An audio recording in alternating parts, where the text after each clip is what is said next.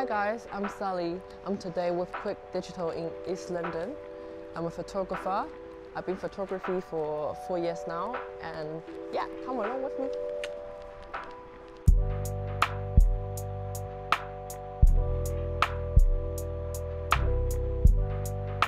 I think what photography means to me is more like creating an artwork without the hard work. I mean, it is still hard work. It's more like lighting, everything combined together, just one picture. I create environment and atmosphere that I want people to feel. So it's more catch a moment of feelings.